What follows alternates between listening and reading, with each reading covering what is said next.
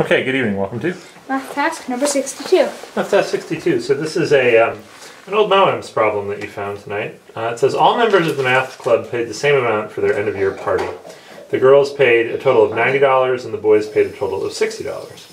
So that's what I wrote down there. However, buying gifts raised a total cost of $210, unfortunately. So each member paid an additional $2. How many members are girls? So, the cost before buying, the total number of dollars they paid for raising the additional $2 is $150. So, gifts must have costed $60 because the original money is $150 and plus this cost for gifts is $210.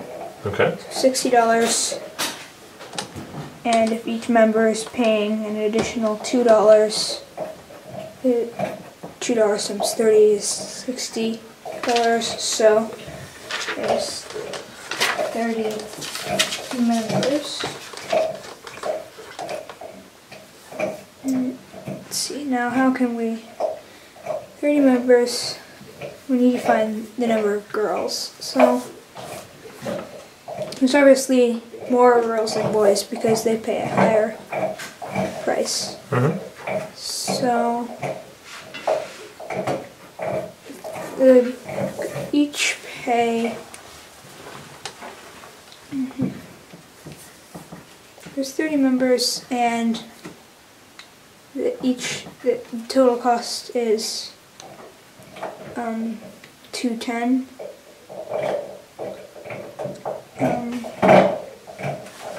So there would be, let's see, 7 members right now.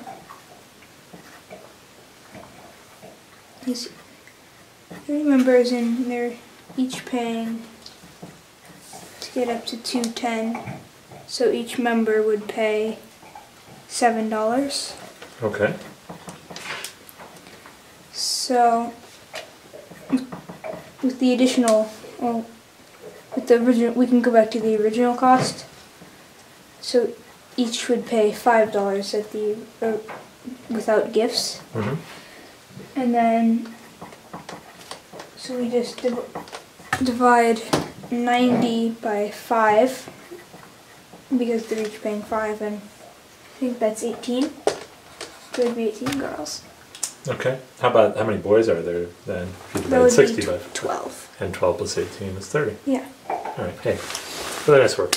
Good job. Did you do that problem tonight or did you just pick that one out of the book? I did. You did it? Yeah. Oh, okay. Alright, good job.